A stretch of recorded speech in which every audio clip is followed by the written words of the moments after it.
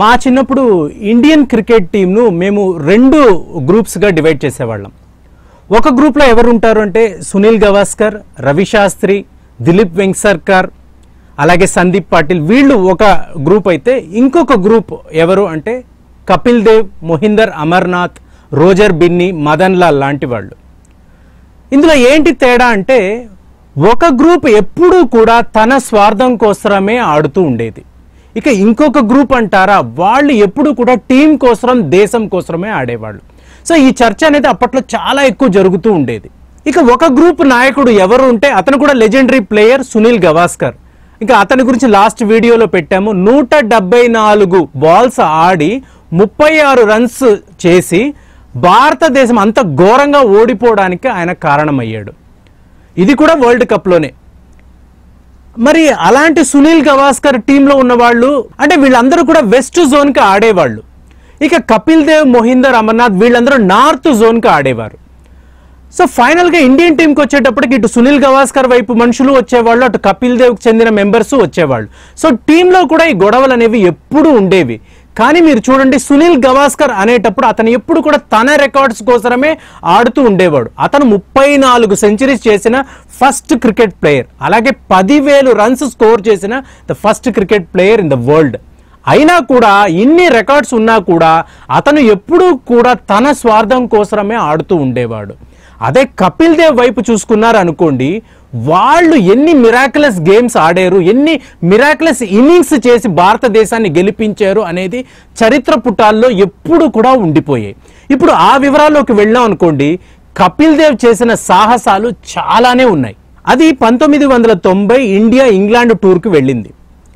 ఇక టాస్ గెలిచి ఇండియా ఏం చేసిందంటే ఫీల్డింగ్ ఎంచుకుంది. ఇది ఒక చాలా పెద్ద తప్పు అని అప్పట్లో చాలామంది చెప్పారు. ఎందుకు అంటే ఇంగ్లాండ్ ఏకంగా 633 రన్స్ చేసింది. వాళ్ళ కెప్టెన్ గ్రహాం గూచ్ అయితే ఏకంగా ట్రిపుల్ సెంచరీ చేశాడు, ఆలన్ లామ్ సెంచరీ చేశాడు. వీళ్ళందరూ చాలా గ్రేట్ ప్లేయర్స్. ఇక ఇండియాకు వచ్చేటప్పటికి 430 రన్స్కు 9 వికెట్లను కోల్పోయింది. ఒకవైపు లెజెండరీ క్రికెటర్ కపిల్ దేవ్ ఉన్నారు, ఇంకోవైపు ద లాస్ట్ ప్లేయర్ నరేందర్ హిర్వానీ, ఇతను లెగ్ స్పిన్నర్, అతను ఉన్నాడు. అతనికి బ్యాట్ పట్టుకోవడం కూడా సరిగ్గా రాదు. ఇక విషయం ఏంటంటే ఫాలో ఆన్ అనేది ఇండియా అవాయిడ్ చేయాలంటే 24 రన్స్ కొట్టాలి. ఇక ఎప్పుడైతే నరేందర్ హిర్వానీ బ్యాటింగ్ వస్తాడో వెంటనే అతను అవుట్ అయిపోతాడని అందరికీ తెలుసు. ఇక కపిల్ దేవ్కు మిగిలిన చాయిస్ ఒకే ఒక ఓవర్. ఇక ఎవరు బౌలింగ్ వేస్తున్నారంటే అప్పట్లో ఉండే ఆఫ్ స్పిన్నర్స్ లో the greatest bowler eddy హెమింగ్వేస్. Kapil Dev ఆడుతున్నాడు, 24 రన్స్ కొడితే మనము ఫాలో అన్ని అవాయిడ్ చేసేవచ్చు, లేదంటే మళ్ళీ బ్యాటింగ్ చేయాల్సి వస్తుంది, ఇంగ్లాండ్ చేతుల్లో ఓడిపోవాల్సి వస్తుంది.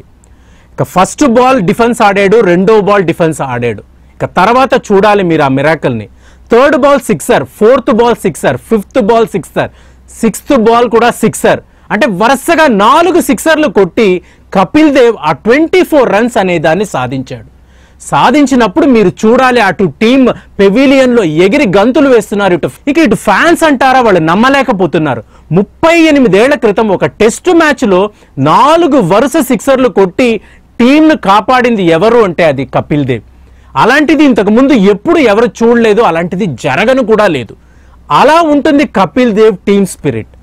ఇక ఇంకొక గొప్ప ఉదాహరణ చూసామంటే 1980లో ఇండియా ఆస్ట్రేలియా టూర్కు వెళ్ళింది. ఆస్ట్రేలియా టూర్ అనేది టఫెస్ట్ టూర్ అనేది ప్రపంచంలో అందరికీ తెలుసు. ఇక ఇండియా సెకండ్ ఇన్నింగ్స్ 143 రన్స్ కొట్టింది. దాన్ని ఆస్ట్రేలియా చాలా ఈజీగా కొట్టేస్తుందని అందరూ అనుకున్నారు. ఇక చూస్తే ఆ రోజు ఈవినింగ్ 18 రన్స్కి 3 వికెట్లు ఆస్ట్రేలియా కోల్పోయింది.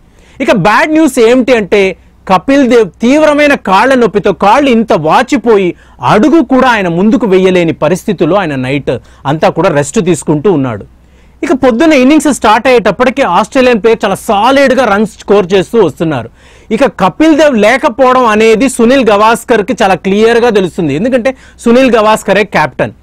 ఇక ఒకానొక సందర్భంలో కపిల్ దేవ్ వెళ్ళి సునీల్ గవాస్కర్తో నేను ఆడుతానంటే, అసలు నువ్వు నడవలేకపోతున్నావు కదా అంటే, పర్వాలేదు నేను వస్తాను, నాకు పెయిన్ కిల్లర్ ఇంజెక్షన్స్ వెయ్యండి అన్నప్పుడు ప్రతి ఒక్క అరగంటకి కపిల్ దేవ్కి ఒక పెయిన్ కిల్లర్ ఇంజెక్షన్ వేసేవారు. సో అలా కుంటుకుంటూనే కపిల్ దేవ్ బౌలింగ్ వేశాడు. ఇంకా ఆయన ఎలా వేశాడు అంటే 16 ఓవర్స్లో 28 రన్స్ ఇచ్చి 5 వికెట్స్ను పడగొట్టాడు. ఇక ఆస్ట్రేలియా చిత్తుగా ఓడిపోయింది. ఇక ఎప్పుడైతే వాళ్ళు ఓడిపోయారో, ఇండియా గెలిచిందో, అందరూ కపిల్ దేవ్ని భుజాన్ని ఎత్తుకుంటే ఆయనకు అక్కడక్కడ కూలిపోయాడు. నేరుగా వెళ్ళి హాస్పిటల్లో అడ్మిట్ అయిపోయాడు. కపిల్ దేవ్ స్పిరిట్ అనేది అలా ఉంటుంది. ఇక దీనికన్నా ఒక గొప్ప మిరాకిల్ 1983 వరల్డ్ కప్లో జరిగింది. ఆ మ్యాచ్లో ఇండియా జింబాబ్వేని ఎట్టి పరిస్థితిలో గెలవాలి. ఎందుకంటే దానికి ముందు మ్యాచ్ వరల్డ్ ఛాంపియన్స్ వెస్టిండీస్తో ఇండియా ఓడిపోయింది. ఇప్పుడు జింబాబ్వేతో ఆ మ్యాచ్ గెలిస్తేనే ఇండియా సెమీఫైనల్స్కి వెళ్లే అర్హతను పొందుతుంది. ఇక మ్యాచ్ స్టార్ట్ అయింది. విచిత్రం ఏమిటి అంటే బీబీసీ వాళ్లే అప్పుడు ప్రతి ఒక్క మ్యాచ్ను కూడా కవరేజ్ చేసేవాళ్ళు. అంటే వాళ్ళ కెమెరామ్యాన్ వచ్చి 3-4 కెమెరాలు పెట్టి తీసేవాళ్ళు. ఆ రోజు చరిత్రలో ఎప్పుడూ లేని విధంగా బీబీసీ కెమెరామ్యాన్ వాళ్ళందరూ కూడా స్ట్రైక్ చేశారు. సో ఒక కెమెరా కూడా అక్కడ లేదు. India versus Zimbabwe match. ఇక ఇది చాలా దారుణమైన మ్యాచ్ అని చెప్పి ఎవరు టికెట్లు కొనుక్కొని కూడా లోపలికి రాలేదు. మొత్తం చుట్టూరు చూస్తే ఒక 50-60 మంది అక్కడక్కడ కూర్చొని ఉన్నారు. మ్యాచ్ స్టార్ట్ అయింది. India batting. సునీల్ గవాస్కర్, క్రిష్ శ్రీకాంత్ వీళ్ళిద్దరూ ఓపెనింగ్ వచ్చారు. సునీల్ గవాస్కర్ 2 బాల్ ఆడి 0 కొట్టాడు. 10 బాల్ ఆడిన క్రిష్ శ్రీకాంత్ కూడా 0 కొట్టాడు. తరువాత వచ్చిన Mohinder Amarnath, the most reliable batsmen అని చెప్తారు, ఆయన 5 రన్స్కి అవుట్ అయిపోయాడు. ఇక తర్వాత వచ్చిన సందీప్ పాటిల్, రవి శాస్త్రి వీళ్ళందరూ కూడా 1 రన్ను 2 రన్లు కొట్టి అవుట్ అయి వెళ్ళిపోయారు. ఇక పరిస్థితి ఏమిటంటే 17 ఓవర్లకు 5 వికెట్లు ఇండియా కోల్పోయింది. ఇక మేము చాలా చిన్నవాళ్ళం, చెన్నైలో మా కాలనీలో అందరూ ట్రాన్సిస్టర్లు పెట్టుకొని గుంపులుగా కూర్చొని ఏడుస్తున్నాం. ఇదేంటి 17 రన్స్ కొట్టి 5 వికెట్లు పోయింది అంటే ఇక ఆ మ్యాచ్ గెలవడం అనేది ఇంపాసిబుల్. అంటే ఇండియా తిరిగి వచ్చేయడమే, సెమీఫైనల్స్ దాకా వెళ్ళదు అనేది మా బాధ. మేమందరం అప్పుడు 8 ఏళ్ళు 10 ఏళ్లలో ఉన్నాం. ఇక ఎక్కడ లేని బాధతో కూర్చొని ఉంటే అప్పుడే ద లెజెండ్ కపిల్ దేవ్ వచ్చాడు. ఇక ఎదురుగుండా అందరూ కూడా బౌలర్సే, మదన్ లాల్, అలాగే వికెట్ కీపర్ కిర్మాని వీళ్ళు ఉన్నారు. ఇక మొత్తానికి రోజర్ బిన్నీ ఒక 22 రన్లు కొట్టి కపిల్ దేవ్కు సపోర్ట్గా ఉన్నారు. ప్రతి ఓవర్ వేయడం, చివరిలో 1 రన్ తీయడం, కపిల్ దేవ్ అటు వెళ్ళిపోవడం, మళ్ళీ ఇలాగే ఆయన ఆడుతూ వచ్చాడు. 40 ఓవర్లు అయిపోయింది. స్కోర్ అంటారా 100-120 దగ్గరే ఉంది. మాకు ఏమీ అర్థం కావట్లేదు, ఏంటి ఇండియా ఓడిపోవడానికి ఇలా ఆడుతుందా అని. మెల్లిగా ఒక 4 కొట్టడం మొదలు పెట్టాడు కపిల్ దేవ్. తరువాత ఓవర్లో ఇంకొక 4. ఇక అలా అలా అలా ఆయన ఇన్నింగ్స్ని డెవలప్ చేస్తూ వచ్చిన తీరు అనేది చరిత్రలో మిగిలిపోయింది. ఆఖరికి ఏం చేశాడు కపిల్ దేవ్ అంటే 16 4లు 7 సిక్సర్లు కొట్టాడు ఆ మ్యాచ్లో. ఇక ఆఖరికి ఆయన స్కోర్ ఎంత అంటారా 175 నాట్అవుట్. ఇక అటువైపు రోజర్ బిన్నీ 22 రన్స్, ఇక సయ్యద్ కిర్మాని 24 రన్లతో నాట్అవుట్. అంటే చూసుకోండి, India 266 runs for the loss of 8 wickets at 60 overs కొట్టింది. కపిల్ దేవ్ 175 నాట్అవుట్. చరిత్రలో అప్పట్లో ఇలాంటి ఇన్నింగ్స్ అనేది ఎవరు ఎప్పుడు కూడా చూడలేదు. That was the highest individual score in one day matches. అప్పట్లో అంత స్కోర్ ఎవరు చేసింది లేదు. ఇక తర్వాత బ్యాటింగ్కి వచ్చిన Zimbabwe Kapil Dev and team దాడికి 235కే ఆల్అౌట్ అయిపోయింది. అంటే 31 రన్స్ తేడాతో ఇండియా గెలిచింది. గెలవడం కాదు, సింగిల్ హ్యాండెడ్గా కపిల్ దేవ్ అనే ఆ లెజెండ్ ఇండియాను గెలిపించాడు. దాని తర్వాత ఇండియా సెమీఫైనల్స్కి వెళ్ళడం జరిగింది, ఇంగ్లాండ్ను ఓడించడం జరిగింది. తర్వాత ఫైనల్స్లో వెస్టిండీస్ను అతి దారుణంగా ఓడించి ఇండియా 1983 వరల్డ్ కప్ను గెలుచుకుంది. ఈ ఘనత ఎవరిది అంటే ఖచ్చితంగా దాని కెప్టెన్ కపిల్ దేవ్దే. కపిల్ దేవ్ యొక్క బద్ధ శత్రువు ఎవరంటే సునీల్ గవాస్కర్. ఆయన 30 ఏళ్ల తర్వాత బీబీసీకి ఒక ఇంటర్వ్యూ ఇచ్చారు. అందులో ఆయన ఏమంటారంటే కపిల్ దేవ్ కొట్టిన ఆ 175 రన్స్ అనేది ఇంతవరకు చరిత్రలో ఎవరు కూడా అలాంటి ఒక సిచ్యువేషన్లో కొట్టడం అనేది జరగనే లేదు. నేను చూసిన one of the greatest innings అనేది అదే. అలాంటి ఒక మ్యాచ్ అనేది నేను ఎప్పుడూ చూడలేదు. ఇక అలాంటి ఒక ఇన్నింగ్స్ అనేది ఇక మళ్ళీ కూడా ఎవరు చూసే అవకాశమే లేదు.